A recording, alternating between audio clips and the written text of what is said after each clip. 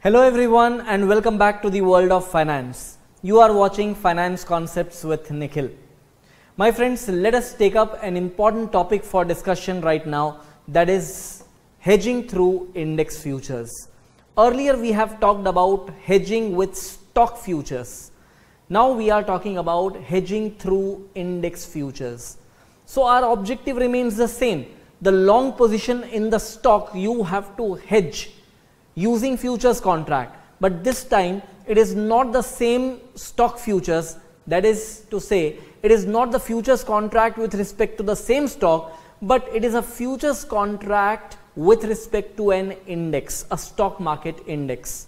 So why are we attempting to use index futures in place of stock futures? You have plenty of reasons for this. The stock which you are holding may not necessarily have a futures contract quoted in derivative market. What I am trying to tell you is there may be thousands of stock listed on a stock exchange, but the derivative market may not offer futures contract for all the stocks.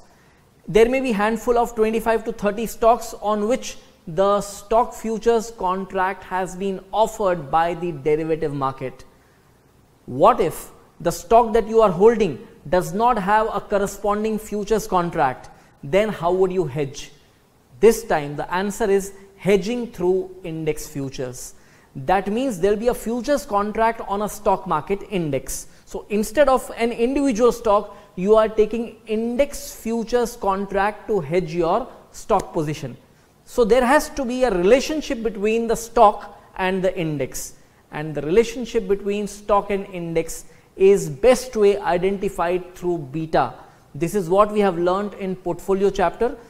Beta is the indication of relationship between a stock and the stock market index. Accordingly, using this beta, we will derive an entire procedure of hedging through index futures, and how it works, let us understand it through an example. Let us take up question number 16 and let us first read this question. Mr. X holds 4,000 equity shares of A Limited. Such shares are currently priced at rupees 400 per share. Nifty is quoted at rupees 7,960 in spot. The correlation of equity share of A Limited with Nifty and Nifty futures is 0.8. Standard deviation of A's stock is 6%. Standard deviation of Nifty is 4%. 3-month Nifty futures is quoted at rupees 8,000. You are required to explain how the investor can create a perfect hedge. What will be the outcome if after 3 months the share price falls to rupees 340 per share and rises to rupees 448 per share?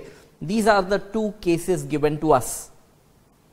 Let us first analyze the whole situation before we start putting up the solution. One thing that is to be observed, you have been given the current Nifty price as well as the Nifty futures price. So friends, in examination take caution. When both the prices are given, you are always concerned with the Nifty futures price, because we are not entering into a spot index contract, we are entering into index futures contract. So if both the prices are given, you should always take the futures price, point number 1. If in any case the futures price is not given to you, not informed to you, only the current index price is given to you, spot index price is given to you, you have to apply FFP approach, that is fair futures price, and through the spot price you have to derive the fair futures price of the index, but you will still take the futures price, you will never take the spot price for hedging. So one thing is very clear, in this question we have availability of futures price directly, so we are not going to take the spot price at all. Secondly, you have been given a correlation of A's stock with Nifty, and the same correlation exists for Nifty futures as well. So what we need to do with the standard deviation of A's stock, standard deviation of Nifty, and the correlation between these two, we are going to arrive at the beta. We are going to arrive at beta of A Limited's stock with respect to Nifty futures, and this beta is going to play a significant role. Once we determine how much is that beta, I will then explain you what is the application of that beta in this whole scenario. So let us first begin with the initial two small steps. Once we are done with that much, I'll explain you ahead. So in the solution, you would begin with determining the value of stock portfolio at present. So in this case, the number of shares will be multiplied to spot price per share, which we have as 4,000 shares multiplied by rupees 400 per share. That means the investor has a total investment portfolio of rupees 16 lakhs. Next step would be to determine beta. Now we know how to determine beta. We have learned this. Beta of X will be standard deviation of X divided by standard deviation of index, that is standard deviation of market, and multiplied to correlation between X and market. Here we have beta of company A to be determined, and that is to be computed by taking 6 divided by 4 into 0.8, and that gives you 1.2. Alright friends, you would have finished writing this whole thing. Let us first try to understand what we have to do with this computed beta, what we got as 1.2 times. Beta of A Limited with respect to Nifty futures is 1.2 times. That means if there is any increase or decrease in Nifty futures price, the price of A Limited's stock would move accordingly in the same direction but by 1.2 times. For example, if Nifty futures price moves upward by 5%, stock of A Limited will also move upward but by 5 into 1.2 times, that is by 6%.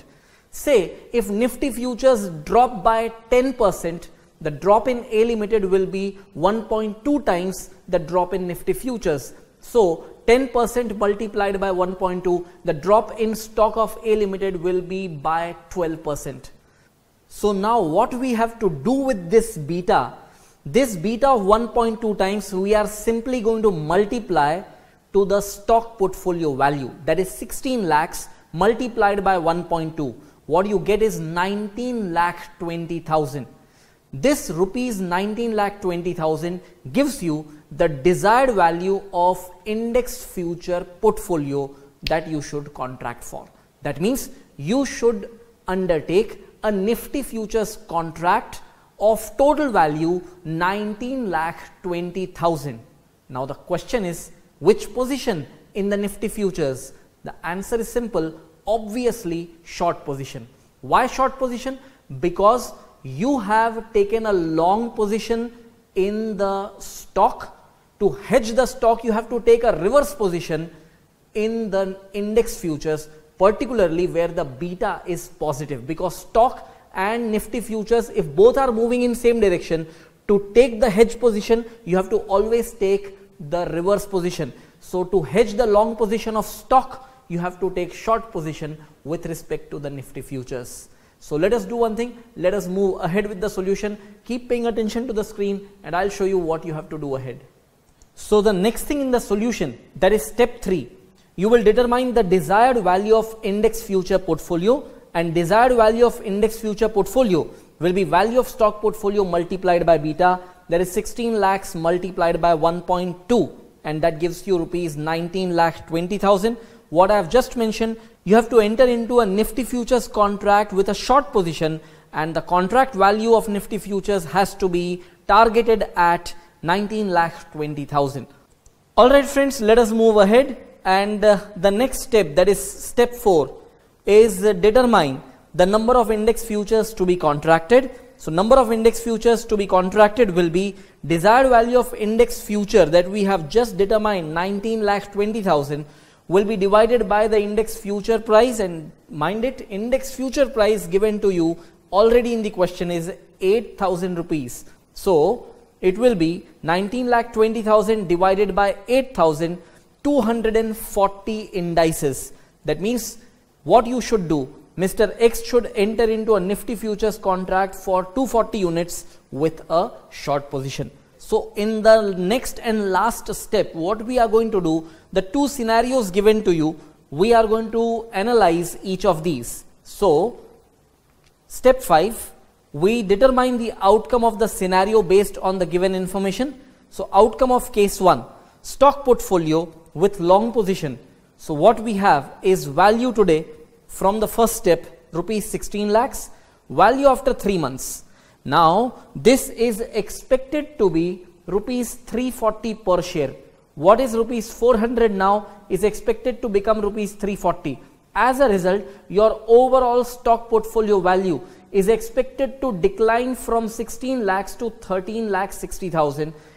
And if that happens, the resulting loss on the stock portfolio would be rupees 2,40,000. So this 2,40,000 is the loss from the stock portfolio, but this is not the ultimate amount of loss. This is just the outcome of holding this stock portfolio. We have yet to consider what happened with the Nifty futures contract. Let us proceed ahead. So what we see next is the outcome of short position in index future portfolio. So most important thing is price of index future after 3 months. This is going to be rupees 7,000 as per our expectation. How did we arrive at this 7,000? I am going to explain you in a while, because that has been presented via working note number 1. So just hold on a little. I'll explain you how we got this 7,000. But if you look into, you have entered into a contract with a short position, means you have entered into a contract to sell at rupees 8,000, and on the settlement date the price of Nifty futures turns to be 7,000. So something that you have agreed to sell at 8,000 is actually prevailing in the market at rupees 7,000. Obviously you are selling at a higher price and eventually making a profit. So gain per index is rupees 1,000, and the number of indices that you have contracted is 240 index. So the resulting gain is rupees 2,40,000. What we find, the net gain or loss that is on stock portfolio and index future portfolio, when offset we get nil amount. That means we have successfully planned the hedge position. Because the overall resulting gain or loss is nil, we are calling this as a perfect hedge. One thing that is left over is to understand how did we get rupees 7,000 as the expected price of Nifty futures after 3 months. So for that, I told you earlier, we are going to make a separate working, and I am also going to explain that working to you. Let us move ahead and understand and write it down. So we first find the decrease in share price. You observe that the price of the share 3 months before was 400, and the share price after 3 months is 340. 400 becoming 340 means the decline is by rupees 60. Rupees 60 decline on the base price of 400 shows a decline of 15%. Now we know one thing, that percentage decrease in the share price will be percentage decrease in index multiplied by beta. Why?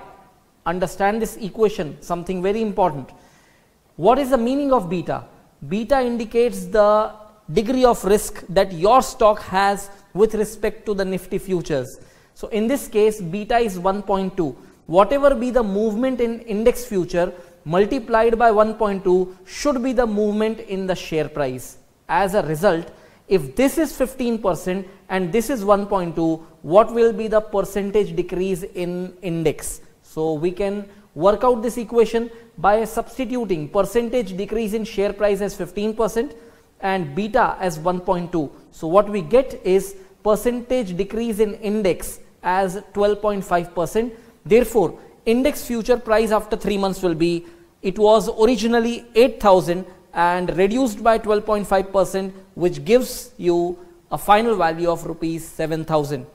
Alright friends, after noting down this whole thing, let us conclude one more point as a formula over here. If you would want to arrive at percentage decrease in index directly, you may take the percentage decrease in stock divided by beta, and you will get the percentage decrease in index directly. So let us write down that small notation so that it can be used directly in calculations ahead. So what I want you to write down is percentage decrease in index equals to percentage decrease in share price divided by beta. This decrease and decrease can also be increase and increase, because beta being positive, obviously the stock and index both are going to move in the same direction. And now let us go ahead with the outcome of case 2. In case 2, what has happened, that the share price has been expected to increase. So value at the initial stage was 16 lakhs, and value after 3 months from 400, the share price is expected to rise to 448. So from 400, if it has become 448, the total value of your stock portfolio becomes 17,92,000, resulting into a gain of 1,92,000. However, this index future portfolio is not going to allow you to enjoy this gain, because one side, if you have made gain in your stock portfolio, your Nifty futures contract will obviously result into a loss. That is the negative aspect of creating hedge position. It will not let you earn profit. On the other side, it will not let you incur loss also. What we observe now with respect to Nifty futures portfolio, that is what we call as index future portfolio, the price after 3 months, again we have expected the price to be 8,800. How we got 8,800? Again we are going to show by a separate working as working note number 2. So contracted sale price was 8,000, and the resulting price after 3 months, when the time of settlement arrives, it is expected to be 8,800. That means you have agreed to sell something at 8,000 whose price has eventually become 8,800. That means you are trying to sell it at a lower price. Moreover, if you have taken a short position in anything, and after taking short position, if the price rises, obviously you are going to incur loss. So now there will be a loss per index of rupees 800, and the number of indices that you have contracted is 240 index. Resulting loss over here will be exactly the same amount, that is 1,92,000. This gives you again net gain or loss as nil. So again, what we have planned is a perfect hedge. Alright friends, let us move ahead and understand how did we get this expected price of Nifty futures after 3 months as 8,800 via working note number 2. So we have already understood one thing, that percentage increase in the share price from 400 to 448, it indicates a 12% increase. We have also learnt a notation that percentage change in index will be percentage change in stock divided by beta. Directly applying this notation, it will be 12 divided by 1.2, that gives you 10%. And when this 10% increase added to the initial price of the Nifty futures, that is 8,000, 8,000 plus 10%, it will eventually become 8,800. Alright friends, I am sure you would have understood this whole concept of hedging through index futures. You would not want to miss valuable videos like this, am I right? You don't want to miss this. And therefore, a simple task that you should do is subscribe to this channel and keep the notification bell always on, so that you get updates about all the upcoming videos. Thank you so much for attending this class.